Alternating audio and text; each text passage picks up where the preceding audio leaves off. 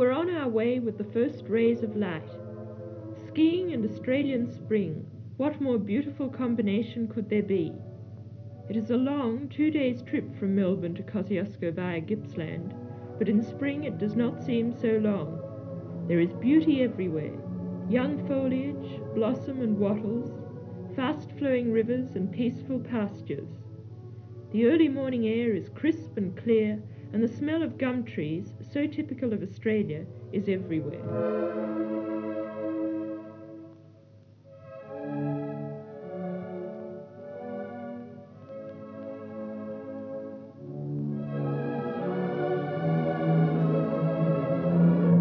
It is necessary to leave early in the morning to reach Kosciuszko the next day. Kosciuszko is, of course, the roof of Australia, her highest mountain, 7,300 feet above the sea. We have now crossed into New South Wales past Cooma and are about to begin our climb, which starts at Jindabyne. From here we have our first glance of the snow of Kosciuszko. The scenery has changed now, and in contrast to the luscious growth of Victoria, the country is now barren and the trees are stunted. The paddocks hardly carry enough grass to feed the few sheep. As we enter Kosciuszko National Park, with its imposing stone entrance gate, we can smell the snow which is now close by. 10 minutes later we are on the snow, fortunately on a snow-ploughed road, and a few miles further we reach Smiggens Holes, 5,000 feet high, which is journey's end for our car. Here everyone changes into snowmobiles for the last leg of the trip to the New South Wales Government Chalet at Charlotte Pass.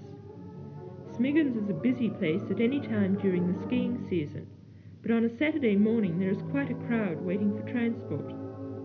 As the track often happens to be blocked by snowdrifts, snowplows and snowcats are stationed at Smiggens.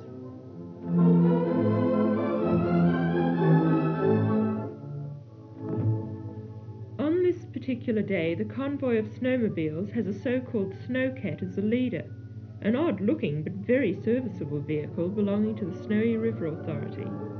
It can negotiate soft, fresh and deep snow in which snowmobiles usually get bogged, so the snowmobile drivers are usually glad to have the tracks packed and smoothed out by the yellow snowcat. Not everybody can get a seat in the snowmobile, and many prefer 8 miles ski-yoring in the crisp, cold air to the uncomfortable ride in the snowmobile, which, though designed for 4, always carries 8 on a busy day. This exciting ride up from Smiggens takes about an hour, after which we arrive at the Charlotte Pass Chalet, which is a sturdy but not particularly attractive stone building. There is a noisy coming and going, and the staff is busy preparing for the new arrivals. There are friends whom one has not seen for a long time, often for several seasons, and memories of previous skiing holidays are refreshed.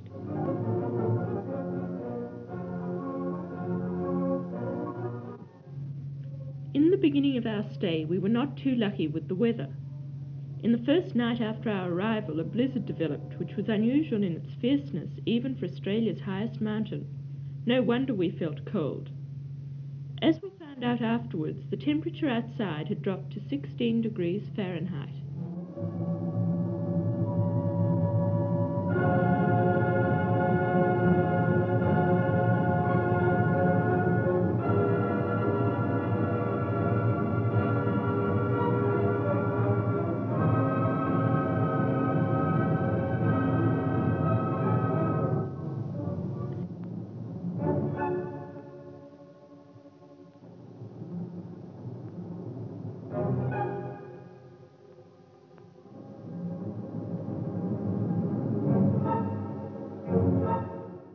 The next morning it was difficult to find one's skis. There were 3 inches of snow in the well-sheltered porch in which guests keep their skis.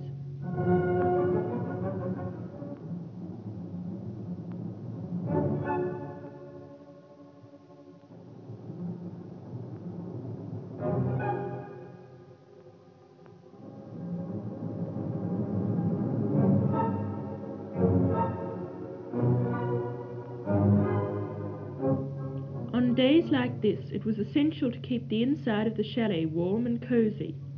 This was not an easy job and kept the boilermen busy day and night. 100 guests were crowded into the 3 lounges of the chalet and idled the time away by talking, mostly about skiing.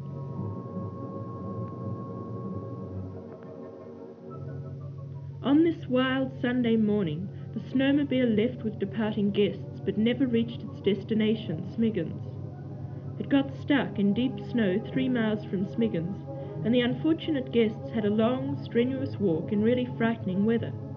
Their luggage was only recovered from the snowmobile the following morning. This was a nasty experience, but apart from a few frostbites, no one fortunately suffered any injury.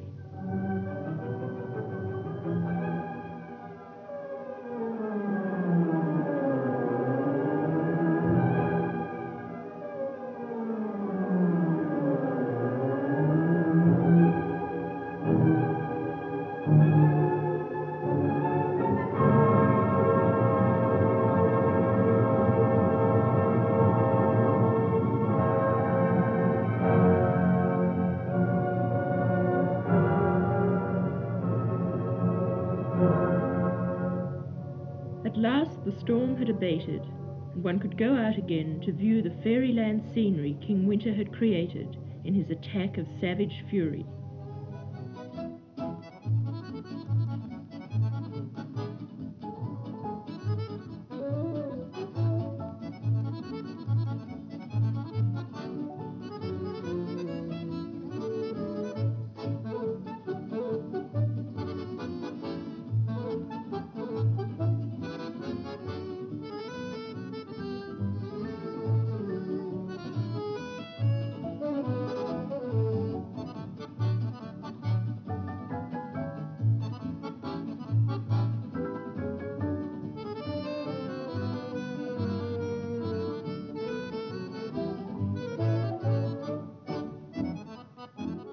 All was now peaceful and quiet, and beautiful like an old-world Christmas picture postcard. Soon the sun was out, and everyone was again on top of the world. There is no more beautiful scenery than mountains and trees covered in deep powder snow, the sky a deep blue without a cloud, and happy people everywhere enjoying the crisp, clear air after the snowfall.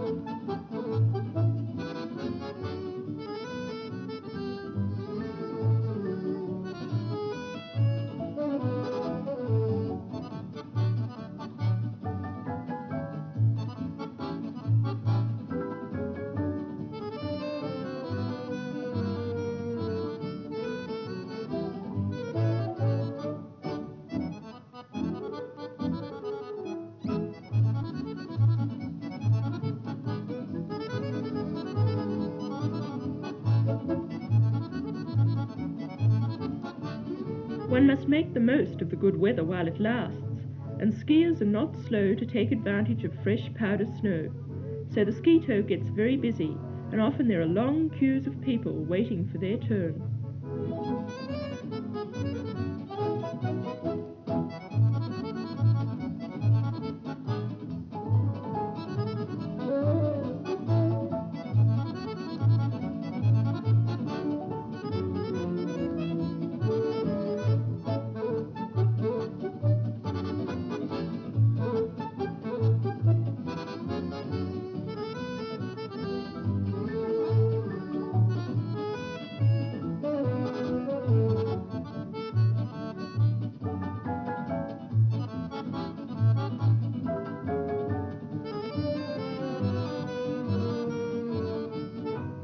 From the top of the Charlotte Pass ski tow, one has a lovely view down to the chalet and annexes, which look like toys from a building set.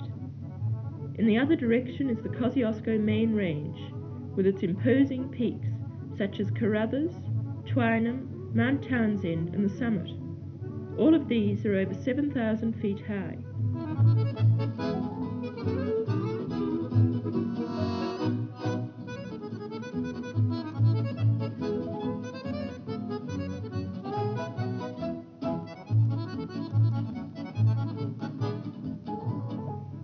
There is a short but quite steep slope from the top of the ski toe near Charlotte Pass to the chalet.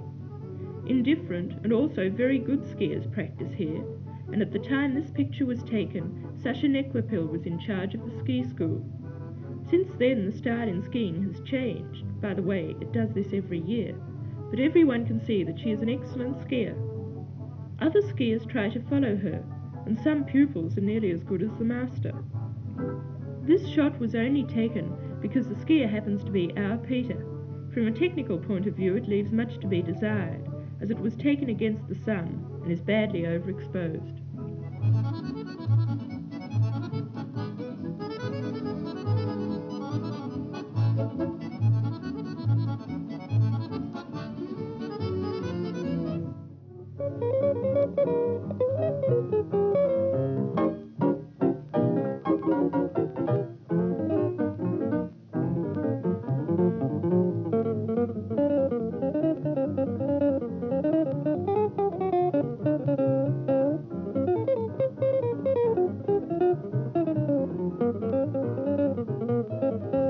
For this afternoon, a little private race had been arranged in which many good skiers, some of them well known in the Australian skiing fraternity, took part. You'll later see in action Bill Day, Bob Arnott, Michael David, Simon Brown and many others. Good luck to them, and ski heil!